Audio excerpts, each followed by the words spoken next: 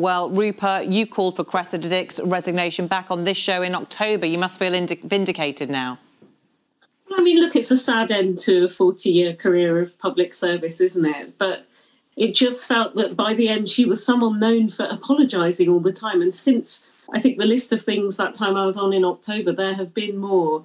The disgusting tales of what came out of Charing Cross Police Station and the Stephen Port murders. That's 4 people, at least 3 of whom would have been alive today had there not been this bungling incompetence and this idea that gay lives don't matter.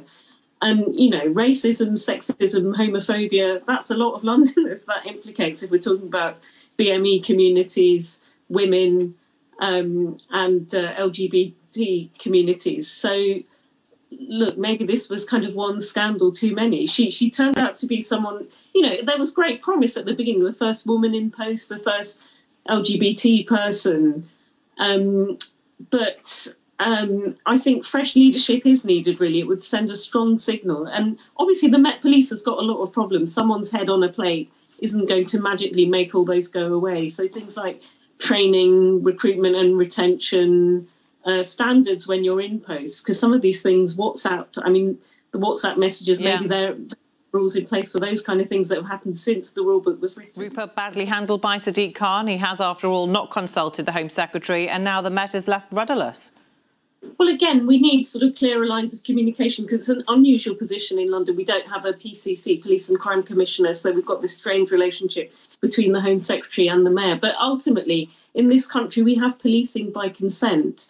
And also all the polling shows that trust and confidence in the Met Police, even to handle the Downing Street investigations, I think the latest YouGov stuff on will this be genuinely independent, it seems to have gone amongst Londoners. So, and it just seemed that interview, people used to say a week is a long time in politics. Gosh, things change by the half hour nowadays, don't they? So the interview of the Thursday morning compared to the position on Thursday night, she did seem a bit tin-eared. Again, after the Stephen Port murder, she was denying that there's homophobia in the ranks. I just think, I don't know, we are where we are. It's done now. And Bob makes a good point that we need to make sure that the right person comes forward now, because I understand that the reappointment in the autumn was partly because there was no obvious successor. So we need to be... So I don't know if that was a case of, you know, for fear of worse, cling to nurse. But we need to make sure that there is someone that has not just, because she was apparently the copper's copper, that not just the trust of the rank and file police officers, but of Londoners as well. Bob, Rupa, the GLA has served a termination notice now on the developer, but it's been 9 years. Shouldn't there be a stronger oversight of these big infrastructure projects?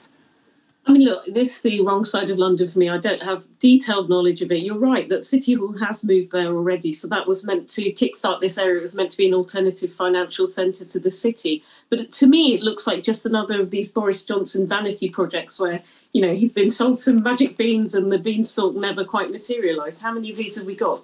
The cable car, which, you know, hardly anyone uses. The figures are really grim on that.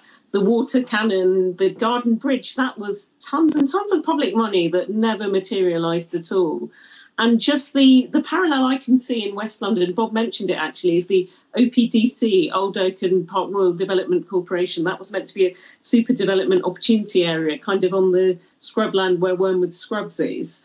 That was meant to be 25,500 new homes, 65,000 jobs, again, signed off by Boris Johnson in his term as mayor. None of those have materialised yet. We are getting a new HS2 station, but again, we don't even have a guarantee of funding that the station will run because we've got an anti-London government. So, you know, he signed these off when he was London mayor, but now he's not giving the money to make them happen. We must leave it there. I'm sure we'll have plenty more on this, though, another time. Thank you. Rupa, many people will probably be surprised that the police can and do use these powers, fining homeless people £1,000. It's nonsensical, isn't it? Yeah, no, it's a punitive anachronism and, you know, we don't need it. It's 200 years old nearly. I mean, we saw some good things happen in this pandemic. There was the Everyone In initiative by government to take people into hotels that were not being used for those purposes. I think 450 rough sleepers in Ealing were housed at the time, but that looks to have been a sort of temporary thing. And, you know, what we need is sustained. Again, like with London Transport, we keep going hand to mouth with these settlements. We need a proper, sustained, long-term solution to these things. But yeah, getting rid of the Vagrancy Act would be part of it. And actually, one of my predecessors, he was Sir George Young, now Lord George Young. He did an article in the Times with Robert Jenrick arguing that the fact that people can be criminalised means that they're scared to seek help. There's things like the Street Link initiative where they can sort of put people in up for the night. But again, people are sort of terrified they'll have this £1,000 fine or whatever. So it just seems nonsensical.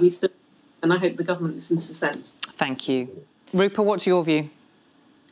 Well, it is the oldest profession in the world, is it not? I think maybe more research is needed to look into this. I know that the Home Affairs Select Committee under Keith Vaz, remember him?